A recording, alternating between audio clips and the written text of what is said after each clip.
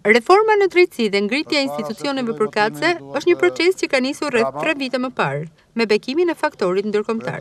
Dhjetori kulmoi me formimin e 2 institucioneve kyçe, Këshillin e Lartë të Prokurorisë dhe Këshillin e Lartë Gjyqësor.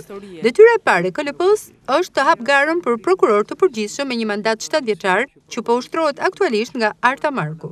Nëse i referohemi mendimit të qytetarëve, të cilët kërkojnë veprime konkrete për të pohuar se kanë besim te sistemi ringritur gjyqësor, rezulton se reforma ka mbetur në mes të rrugës. Të pyetur për AdriaNet, ata shprehen skeptik duke cilësuar të dështuar këtë reformë.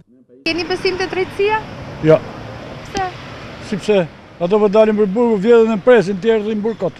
Asnjë lloj besimi s'kemi. Edhe atë drejtësi që po e bën për vete. Keni besim te drejtësia? Jo. Po pse po bën reforma ndërkombëtare? Reformash më. Po leo beti shoh që ha reformash janë të bon ha po lera ne. Mos u merrni me këto gjëra, se ato janë të punu për vete, jo për ne.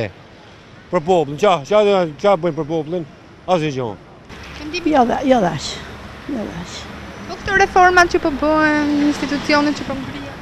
Përderisa zbatohen tamam ashtu siç është, s'mund thush. Jo, a keni besim te drejtësia? Jo. Po për sa kohë janë ndërkombëtarët që udhëheqin? Asnjëherë në Shqipëri kështu ka qenë, që ndërmjetën në kanë ndërkombëtarë, të kanë prish punë se ka rregull. Shqipëri jo. Po bëhet reforma në drejtësi? Po s'bëhet për ne, s'bëhet për ne. Po për kë?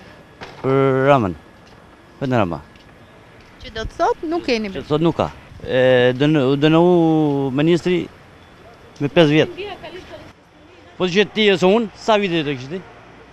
Për qytetarët, tingëllon naivitet të besor se korrupsioni, i cili ka lëshuar rrojnë të thella në sistemin e drejtësisë në vend, dhe që për më tepër kushtëzohet dhe diktohet nga klasa politike, do të mund të tronditet nga themelet. E nëse besimi te drejtësia nuk ekziston, na mbetet Perëndia, thonë qytetarët. Shumë. Maksimum. Te drejtësia? Po si jo s'kemi te drejtësia? Ne po s'mon te drejtësia te Perëndia,